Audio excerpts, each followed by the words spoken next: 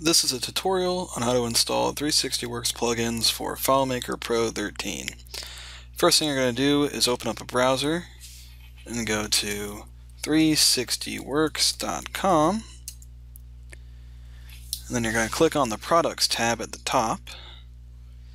And you can see a list of their products that they offer on the left. We're going to choose Scriptmaster today.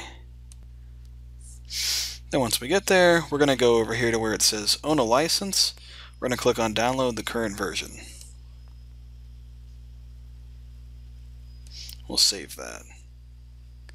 Now I'm going to go to my Downloads folder, get ready for it.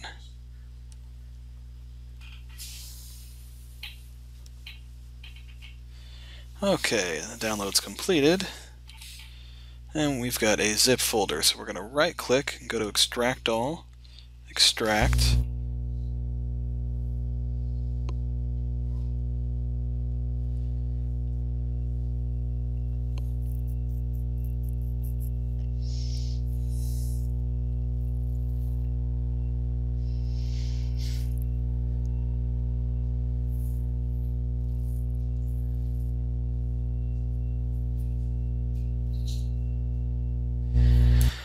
Okay, now we can delete that zip folder. Now that we've got the unzip folder, we're going to go in the unzip folder and we're going to choose Windows. If you had a Mac operating system, you would use this folder. And then once you get in that Windows folder, you can see that the FileMaker Pro plugin is the first one here. Now that we've got that isolated, we're going to go to File, Open New Window, and we're going to click on this PC.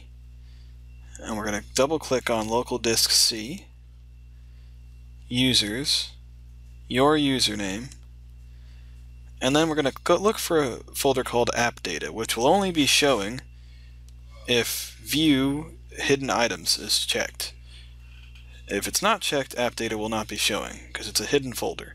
So we're going to double click on App Data once it's showing.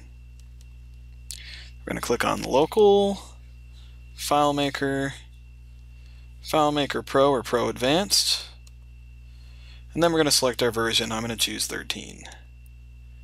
Then we have an extensions folder here, and if that folder does not exist, you can just create it, going New Folder, Extensions. But since it exists, I'm just going to use that one. So now that we're in that folder, we're going to drag the plugin file into the folder,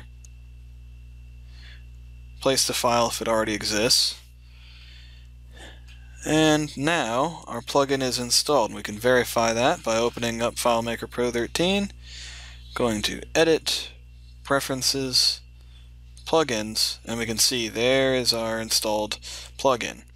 Now that that's done, we can go back to our Downloads folder here, and we can delete that folder.